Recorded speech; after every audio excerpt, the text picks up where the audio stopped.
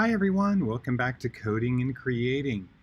Today we're going to look at a really fun way to make digital animations using sumo.app/pixel/en. Here's the web address. I'll have that linked in Schoology so you can click directly on it. Now, one of our last lessons we looked at a different Sumo app, this one called Sumo Paint. You remember how we did that one? Now we're looking at this one called Pixel, so it's kind of fun. You're presented with this grid, and you can click on these squares and fill them in using this pen tool. Now, I would like to make an animation that has a little bit more detail to it. So in the upper right-hand corner, there's this grid control, and I can slide this over and choose to make a 32 by 32 grid, and it gives me many more squares that are smaller, and that'll let me make a drawing that has a little bit more resolution. So watch what happens. I'll draw a shape here. I'll make a little stick person, and I can give him a little smile, maybe some eyes.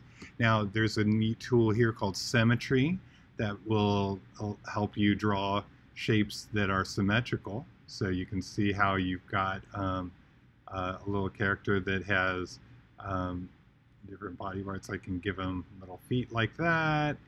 Maybe make him go out here with some arms. So you can see here's my little character. If you make mistakes, here's the eraser tool.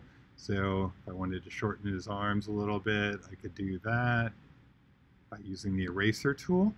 And then when you're ready to make the next frame, you can click this plus and it will copy what was just created. Maybe I could have him come down a little bit, then make a new frame, and then maybe could have his legs sort of change positions a little bit. Maybe make them sort of go outwards like this, and his feet come out. Maybe not sure how that leg is looking. Use my eraser tool. Have his toe going up. There we go. And maybe have his arms sort of go out like this. Use my eraser tool. Click a little bit like that. And then I could duplicate this frame. Maybe make it go up a little bit. Duplicate that one frame. And then maybe make his mouth say, oh.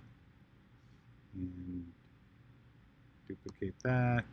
Move it up a little bit. Now up here is the play button, so I can see how it works. So you can see how he's jumping up and down on the ground.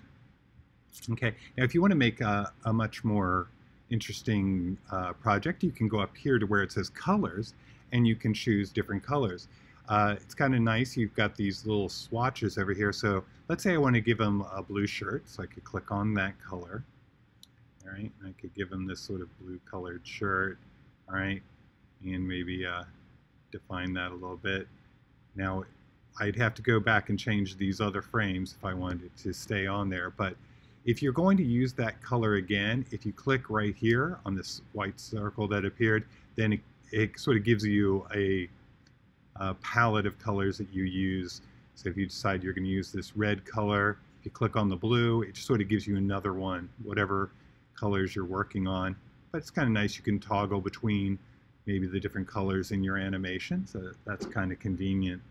Down here at the bottom, if you go to a particular frame, so let's say I decided not to have this frame where his shirt is blue, if that's selected, if I pull down and let go, it erases the particular frame that I was on. So you can see that there's no longer that frame where it was blue.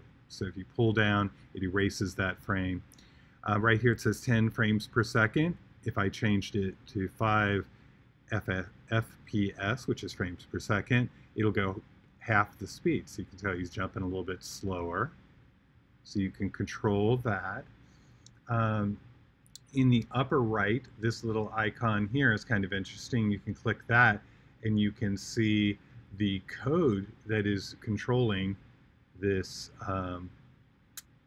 this animation. So it's kind of neat if you want to see what the computer code looks like. When you're finished, you can go up here to File, and you can say Export, And the format that you want is an animated GIF, and you can give it a title.